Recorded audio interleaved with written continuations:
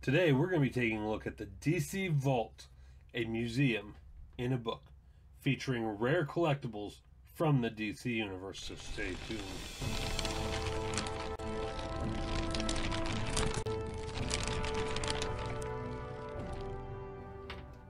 Hey guys, welcome back to Comic-Geddon TV, where all geek culture collides, and if you're new to the channel, don't forget to hit that subscribe button so you don't miss out on future videos. Today on the show, we're taking a look at the DC Vault, a museum in a book featuring rare DC collectibles from the DC universe. As you can see here, it's a hardbound book, and inside it's got not your standard binder, but it still has spiral rings holding everything inside.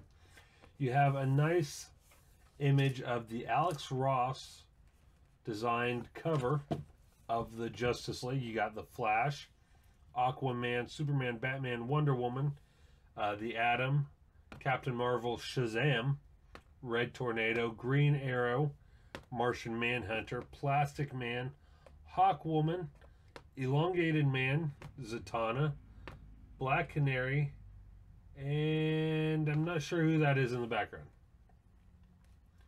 Martin Pasco, foreword by Paul Levitz. What an absolutely marvelous book. It gives the lucky reader a once-in-a-lifetime opportunity to relive the most exciting eras in comicdom. Stan Lee. Explore the hidden treasures of the DC universe in this remarkable collection. In 1935, popular culture was forever transformed when DC Comics published the first book of all new, all original comic material. To the delight of millions of readers everywhere, the modern comic book was born, and from its pages came leaping and exhilarating cast of characters. Now, the DC Vault unlocks DC Comics' most fascinating secrets and deeply buried treasures, presenting a colorful array of historic and never-before-published memorabilia, including early sketches, covers, memos, press materials, and much more. From a working reproduction of a 1942 Junior Justice Society of America decoder to the original pencils and inks for a Wonder Woman comic book, this dazzling chronicle contains more than 25 plastic-encased archival pieces for readers to pull out and examine, all while learning about the artists, writers, and world-famous superheroes that make up the DC universe. Whether you've been collecting Superman comics since the 1930s or have just discovered the amazing Sandman saga, you'll revel in this vibrant treasury. Martin Pasco is a veteran writer and editor for an array of media, including comics, nonfiction, and live and animated television. His work in comics has been most closely associated with DC, and he has helped translate many comic book properties to the small screen, including Batman the Animated Series, for which he won a 1993 Daytime Emmy Award. Paul Levitz entered the comics industry in 1971 as the editor-publisher of The Comic Reader, the first mass circulation comic fanzine. He began contributing to DC as a freelance writer and went on to write most of the classic DC characters. Levitz joined the editorial staff of DC in 1973 as an assistant editor and shifted to the business side in 1980. He has been DC's president and publisher since 2002. Copyright of the DC Vault is 2008 by DC Comics. All characters, names, and related elements are trademarks of DC Comics, all rights reserved. Alright, so let's go ahead and take a look inside. I will tell you guys, I've had this for a while. It's a little beat up. It's been in storage. It's been packed away. It's been in basements, all that. So it's not in the best condition. pages were stuck together from water damage, whatever. But the most important stuff is still intact. So as you can see here, you have an All-American publication, DC, a Superman publication, DC, all kinds of different DC Comics logos there. You have a look inside the Batcave during the 1960s, 2 different Batmobiles.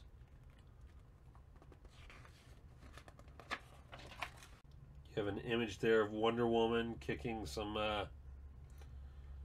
Greco-Roman guard or whatever. So let's go ahead and we'll skip through all this other stuff. As you can see, pictures of Superman, whatnot.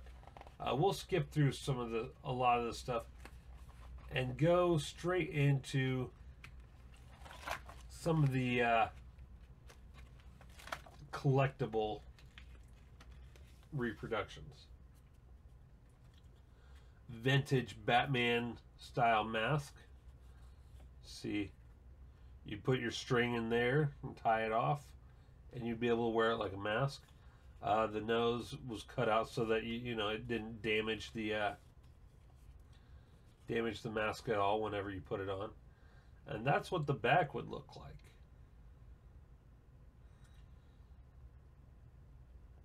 I believe you would cut it out from the comic, so that's pretty cool. And it says here, Batman mask. Circa 1943, this promotional mask was created for the Philadelphia Record newspaper. On the back, it announces the Batman and Robin daily and Sunday newspaper strips.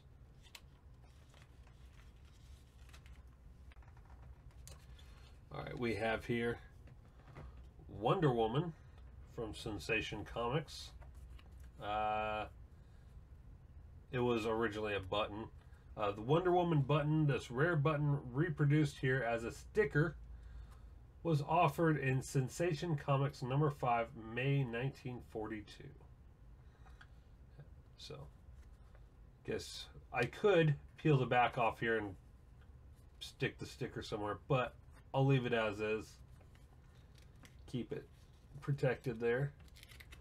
We have a Junior Justice Society of America decoder circa 1942 to 1944.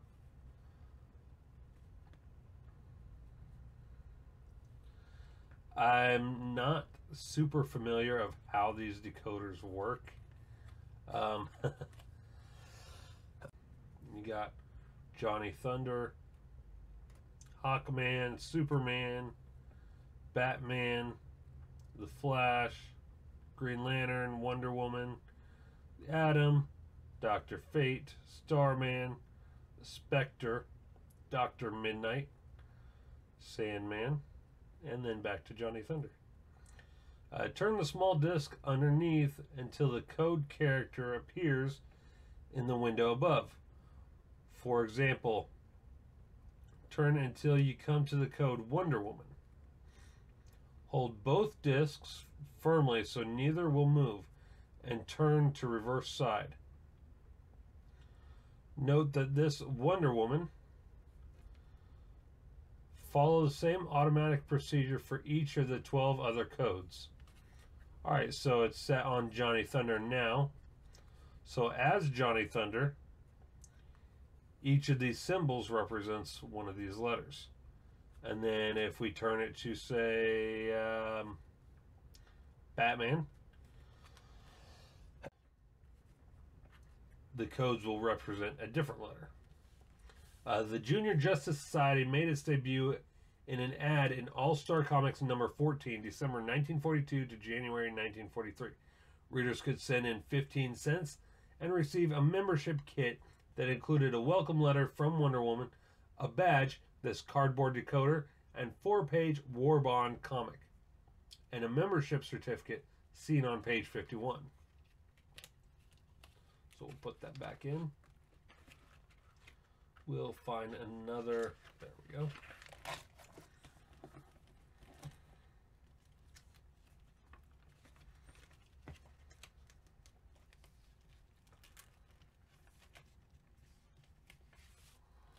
All right, Superman Tim Store booklet, March 1944. The Superman Tim Club was sponsored by clothing stores from 1942 to 1950. A monthly 16-page giveaway magazine featured new articles and activities.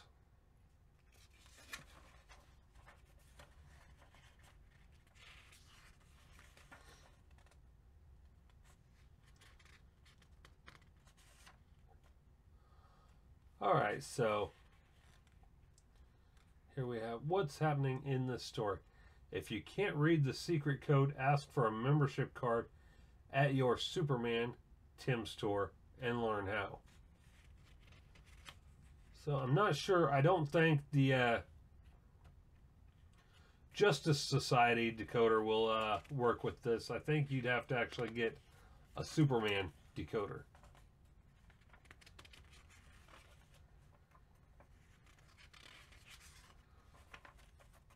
Some nice vintage style artwork.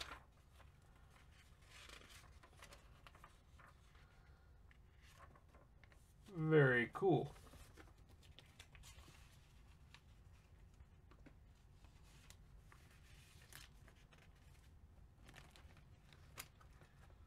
All right. Here we go.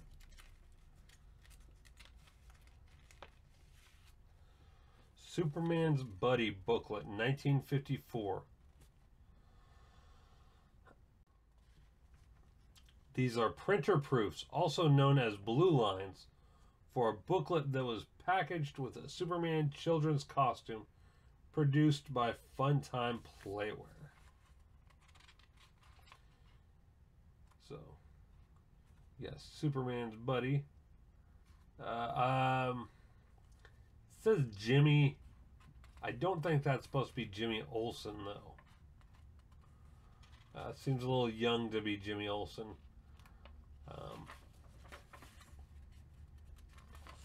Nice comic.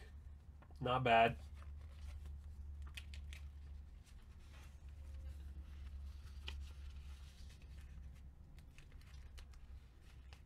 I wish I still had my Adam West Batman autograph from back in the 80s when he went and toured the American malls and autographed pictures for people. I had it for the longest time, and during several moves, I lost it. Wish I still had it. It is very cool meeting Adam West. From the Batcave, best wishes, Batman and Robin. A little postcard, looks like.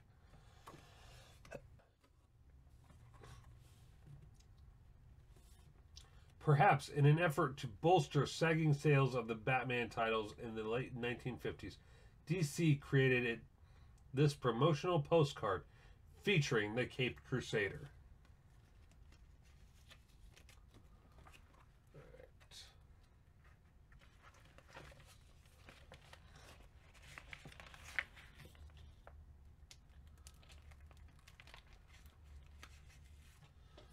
The Brave and the Bold, number 43, August-September 1962. Cover pencils by Joe Kubert. Nice little design of Hawkman on the cover. Pretty cool. This was vintage Hawkman.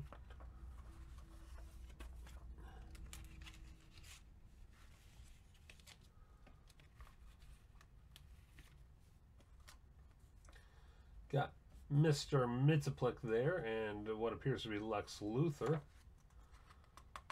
And then you got Brainiac, Parasite, and I can't really tell who that is. Superman Land Plans, two-sided. Neil Adams created these elegant drawings of planned attractions for a Superman Land amusement park, including Smallville, a rocket trip to Krypton, and a tour of the Fortress of Solitude. The planned site, a town in southern Illinois called, what else, Metropolis. The project was never greenlit. That would have been pretty cool. But now Metropolis does have the Superman Museum, and they do hold the Superman celebration every year. I believe it's in July or August.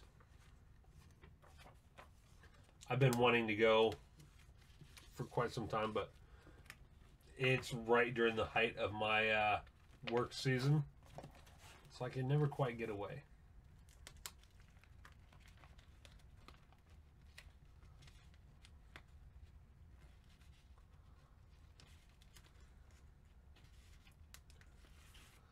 And it's about 3, maybe 4 hours south of us. Right. National Periodical Publications Incorporated. Superman, DC National Comics.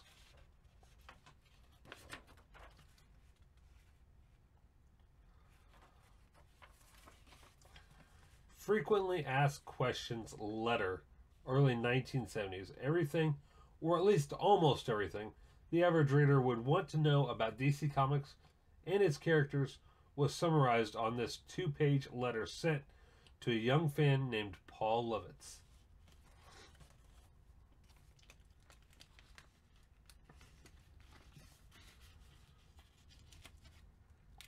Shazam is coming. Shazam Cellophane Button, the launch of DC's new Shazam comic in 1972, was heralded with this 4-inch ceramic button reproduced here as a sticker. That's pretty cool. I always liked Shazam.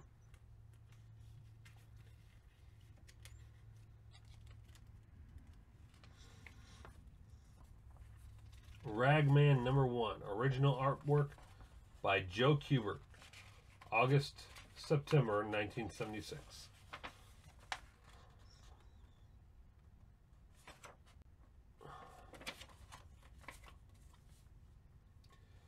Rory Reagan was a fascinating character, scripted by Robert Kanigher and illustrated by Kubert, who worked in a Gotham City pawn shop called Rags and Tatters.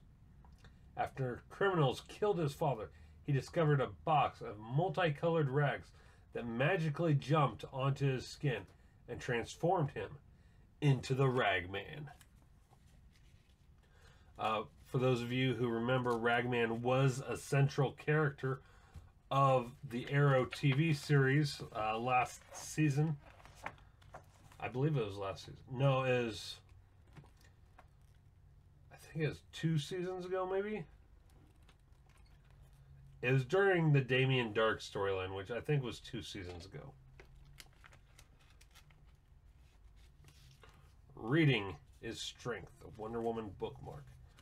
Wonder Woman bookmark 1987. Wonder Woman did her part to promote literacy with this laminated bookmark.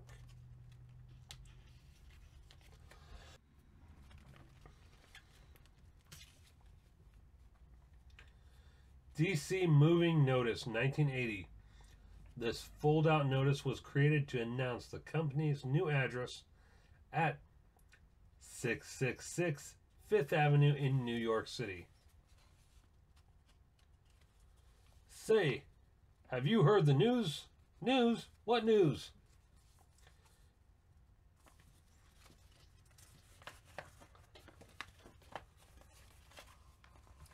The big news about DC Comics. I hope it's nothing serious. Serious? It sure is. DC is moving. That's right. As of December 3rd, our new address is 666 Fifth Avenue, New York, New York, 10103. It's just across the street from our old offices. Our new general phone number is 212-484-2800. See you there. Why am I always the last one to know these things? Pretty cool. I'm not going to unfold it all the way, but that's pretty cool.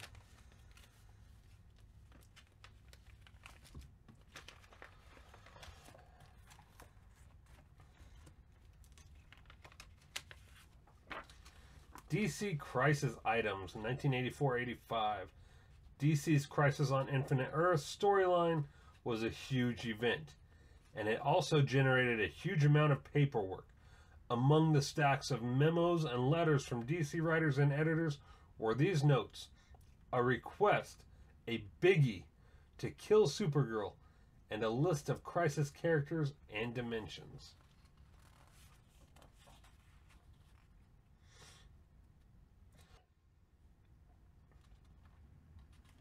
So, that's pretty much how they decided to kill off Supergirl in Crisis on Infinite Earths.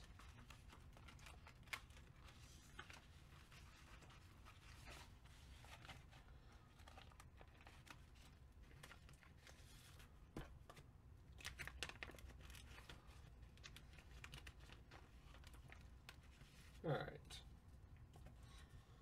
Additional DC Crisis items, 1984-85.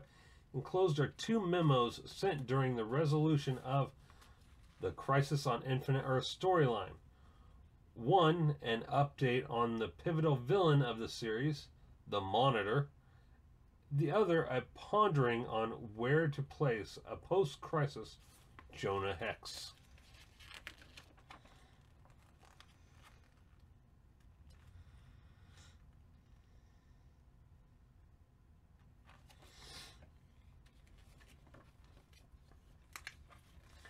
If you want to read it, feel free to pause.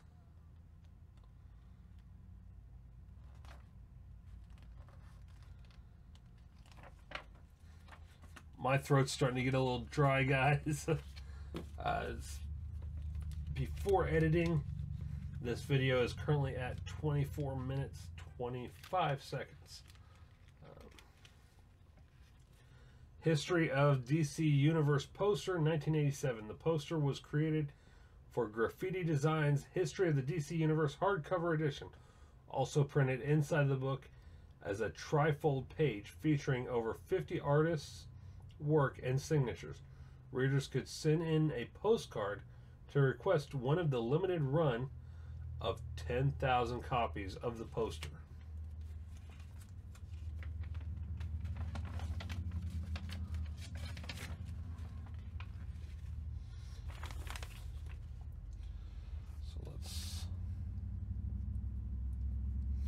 We'll start here and we'll go over.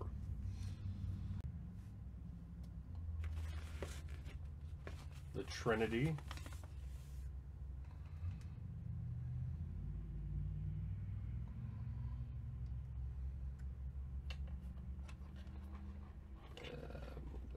There we go.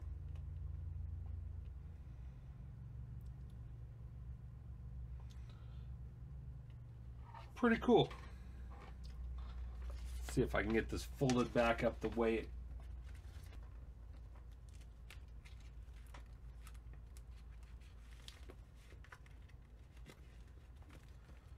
All right. And I think we'll end with this one here. Yeah, that'd be a good place to end it. Wonder Woman number 63, June 1992. Original cover pencils and cover inks by Brian Boland. So here we have the original pencil drawing. Of course, not original copy, but that's the pencil drawing.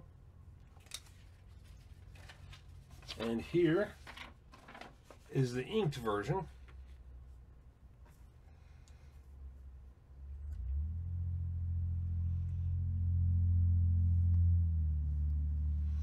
Nice image of Wonder Woman holding her lasso of truth.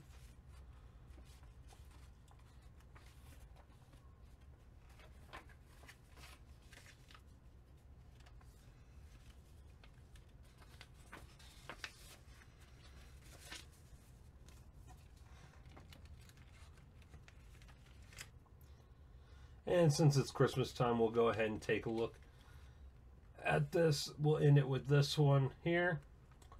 DC Comics Holiday Card 1996. Alex Ross painted this Christmas scene of Superman and Lois Lane flying over Metropolis. I've always really liked Alex Ross's artwork. It just pops off the page. Very, very nice.